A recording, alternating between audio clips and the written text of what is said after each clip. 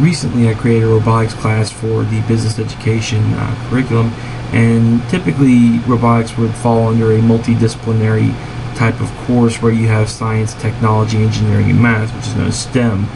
In this case, we wanted to take a programming-based focus because it's supposed to lead the students into programming and AP programming. So with that in mind, I designed the course around a textbook that is called The Art of NXT Programming, and it goes through and explains a number of different things. In order to kind of supplement that textbook, I created a number of different things. First of all, I created what's called a project template, and a project template simply provides what the students will be working on, and in this case they had to make a wall-hugging mouse, and so they had to define the problem, and they break it down into parts. They'll write what's called their pseudocode, which is a language similar to the program but is written in English, and then they'll actually put their program from their NXT programming software here, and then they go through the remainder of the decision-making process or the scientific method.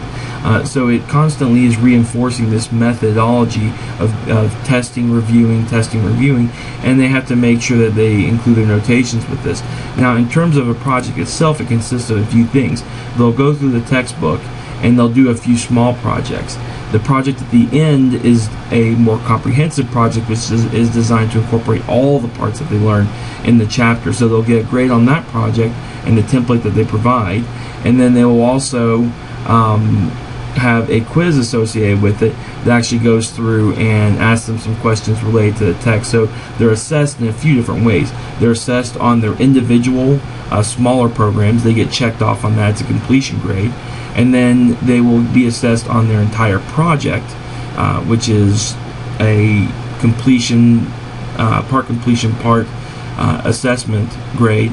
And then they will take a quiz, which also is a assessment style grade. So it takes into account a number of different learning styles, but at the same time it also incorporates a number of different things that they're learning in different ways. So a student that maybe necessarily struggles with vocabulary terms will still be able to do well with the student that struggles with vocabulary terms will still be able to do very well with the project if they understand the basics of what's going on. So it's a multi-directional approach to making sure the students understand the content.